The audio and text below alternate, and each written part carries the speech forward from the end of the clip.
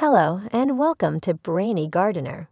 Today it is all about how to grow and care for the Aloe Capitata Var. Quartziticola. Aloe Capitata Var. Quartziticola is a rosette-forming succulent in typical aloe fashion. It is native to Madagascar and is known for its incredible blooms and distinctive leaves. Its leaves are a light blue-gray in the shade, but they turn reddish-purple the more they are exposed to direct sunlight. They are lined with sharp red teeth around the edges, adding character. The bright yellow blooms appear in round clusters atop flower stalks. Aloe Capitata Var. Quartziticola is a low-maintenance plant that rarely needs much care. It can be kept outdoors year-round or indoors in a sunny window during winter. Aloe Capitata Var. Quartziticola likes bright, indirect light. It will do well in a south-facing window or partially shaded patio. It will also grow in direct sunlight, but the leaf's color might be affected. This aloe grows well in soil that is well-draining but not too dry. A mix of potting soil and sand will work nicely. This is a drought-tolerant plant. It doesn't need much water to stay healthy. Water it well after dry spells, and only water it when the soil is completely dry. If the plant starts to look droopy, more water is needed. Aloe Capitata Var. Quartziticola is a hardy plant that doesn't need much fertilizer. However, you can occasionally use an all-purpose, slow-release fertilizer or compost to keep the soil topped up on nutrients. Aloe Capitata Var. Quartziticola is a tropical plant that likes warm temperatures. Therefore, it will do well in temperatures of about 55 to 85 degrees Fahrenheit.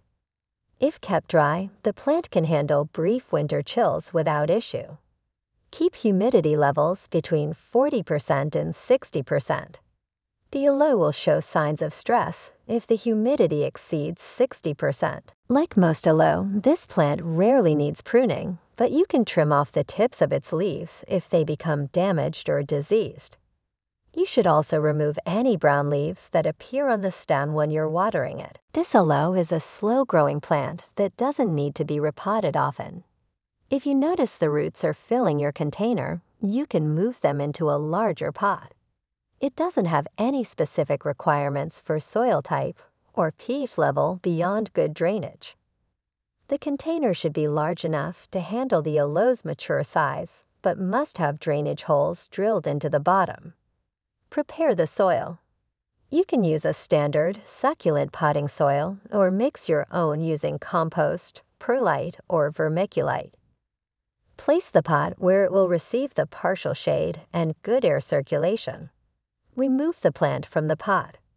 Clean off any soil clinging to the roots with a damp cloth or sponge, using caution to avoid disturbing or damaging them too much. Cut away any dead or damaged roots. Fill the new pot with a pre-selected, well-draining potting soil. Place the aloe in its new container. Pack soil around the roots, making sure to remove any air pockets. Water thoroughly when finished. Aloe Capitata Var. Quartziticola seeds are easy to germinate and grow, requiring only a few steps to achieve success. Take the seed pod and remove it from its protective covering. Remove any remaining flesh from the inside with a sharp knife or spoon, not damaging the seed within. Place the seeds on top of damp paper towels in an area where they will be exposed to lots of light, but no direct sunlight. Keep them warm at all times using an incubator set between 85 to 95 degrees Fahrenheit. After about 3 weeks, you should begin to see small roots emerging from the seeds. Once this happens, replant them in a pot of well-draining soil and treat them as seedlings. The flowers appear on mid-sized stalks during midwinter. They form orange buds that turn into bright yellow tubular flowers once they open up fully. The flowers form an informal spherical cluster that's incredibly striking when in full bloom. Aloe Capitata Var. Quartziticola has no toxic effects reported. However, it's best to keep children and pets away from the plant due to its sharp leaves. Mealybugs, scale insects, and aphids are some of the most common pests of these plants. Mealybugs are small insects that look like cotton balls on the plant. Mealybugs feed on sap and cause damage by sucking juices from your aloe plant's leaves, stems, and roots. If not treated right away, they can destroy your plants within a few weeks. Scale insects are another common issue for aloe plants. They're small and round, with a hard shell covering their bodies. There are different scale insects, but all of them are treated the same way, with a dose of rubbing alcohol.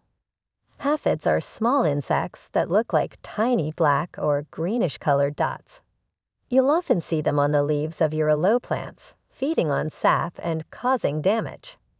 Use neem oil to be rid of them. Please note and avoid overwatering the plant, placing it under harsh sunlight, using poorly drained potting mediums, and fertilizing during the dormancy period. Sunburn, overwatering, and overfertilization are some of the common problems of these plants. Many gardeners make the mistake of giving the plant too much sunlight to induce darker shades on the leaves. Too much direct sunlight will cause the plant's leaves to burn and turn brown, and not the healthy kind, so be careful when placing your plant outside. Aloe plants are very sensitive to overwatering, so it's essential to be careful. If the potting soil is too moist, you can damage your plant by causing root rot. This is almost impossible to recover. The best solution is prevention. It's also important not to over-fertilize your aloe plant. Too much fertilizer will cause the leaves of your plant to turn brown and fall off. Avoid fertilizing altogether if you're unsure about the dosage.